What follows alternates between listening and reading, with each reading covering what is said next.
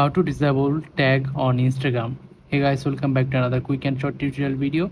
In this video we are going to learn how can you disable tag on Instagram. It's a very easy and simple process to learn it. You have to watch this video till the very end.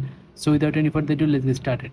First of all, go ahead and open up your Instagram app and then go to your profile.